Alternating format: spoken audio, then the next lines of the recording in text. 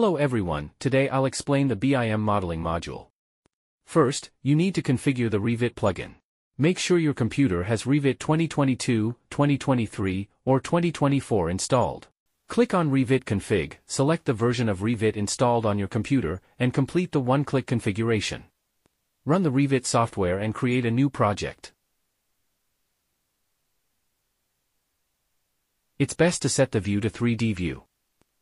Click on Revit linkage to establish communication between the two software programs.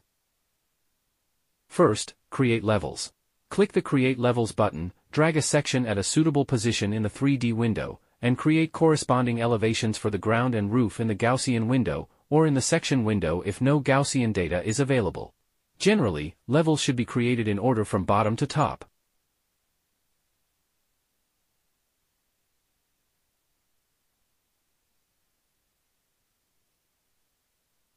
Next, create walls.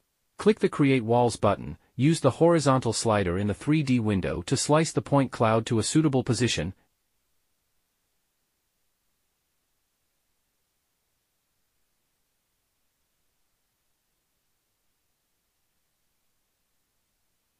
and start drawing the walls. Note that 2 points define one wall.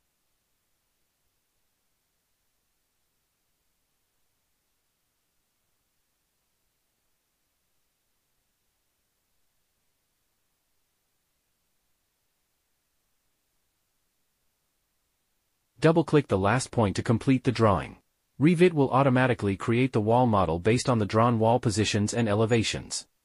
The methods for drawing floors and roofs are similar to those for walls. For elements such as windows and doors on walls, drawing needs to be done in the section view. Use the Profile by Line tool, select a vector on the wall surface, and activate the window creation.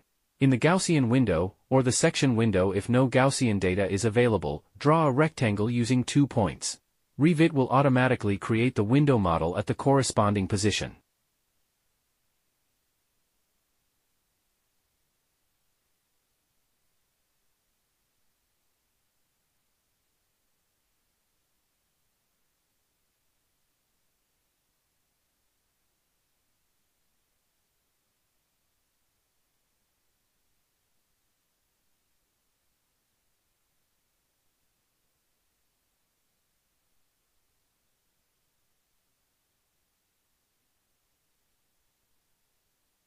If the windows are arranged regularly, you can use the Array tool for batch creation and fine-tune them with the Edit Feature tool.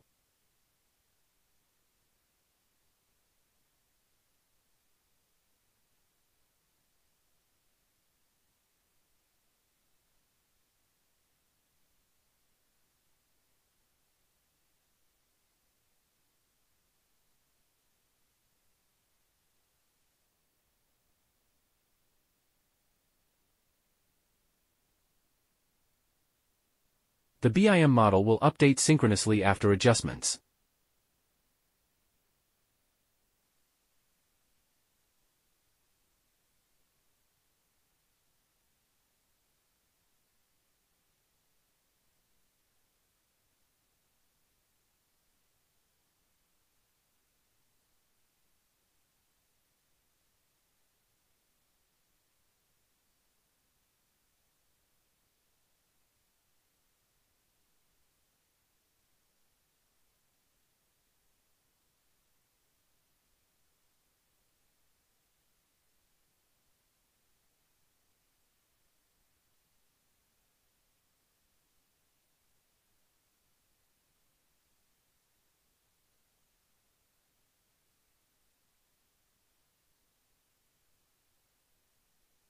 Once all elements are created, you can configure the model style in the Revit software, such as modifying the direction of doors and windows, changing wall materials, window materials, etc.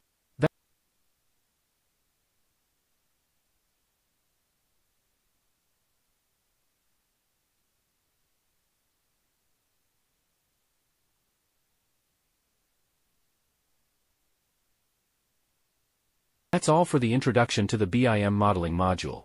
Thank you for watching.